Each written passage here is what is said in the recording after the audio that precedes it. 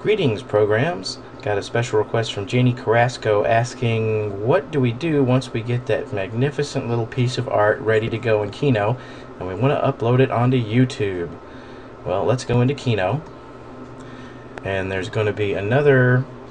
We were exporting it for use in Cinelerra, but if you want to go directly from Kino, we go over here to Export, and we zoom in on one of these other options here. We were doing the DV file,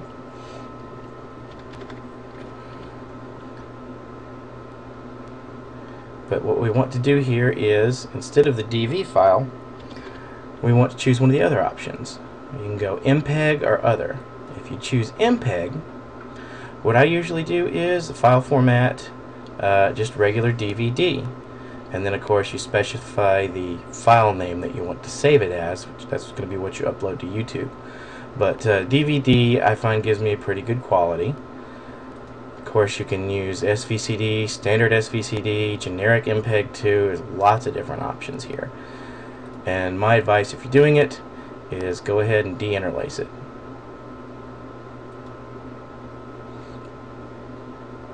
And auto detect the aspect ratio should preserve what it is, and this is going to output it in the resolution that it was originally, which is going to give you the best quality for YouTube according to their latest information.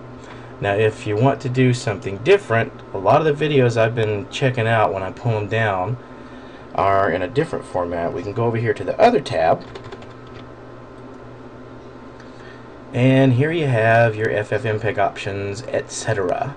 You're going to name the file, click on the drop down, and what I'm finding a lot of videos and people saying that they do well is H.264 MP4 dual pass is going to give you the best quality, so go ahead and check that. Also something else, Xvid's generally a pretty safe bet, but let's go with the H.264, best quality, native size.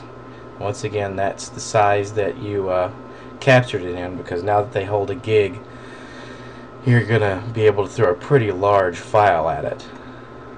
But you can also choose different.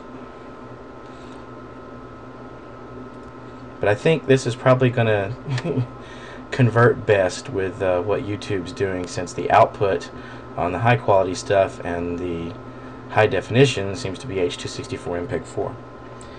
And once you're done and you choose which method you are going to do, either one of those two, you just go over here and export, and you're done. And now you just go up to YouTube and upload the file you just created, and it should look pretty good. Also, I am going to stick over on the sidebar a script that I use. This, you would just go to the directory where your video is that you exported in digital video quality, digital video format, over here with the ABIs, and run that script, and it will convert it into DVD format for you. So have fun. Export those videos into that different format, upload them to YouTube, and let's see what you can do.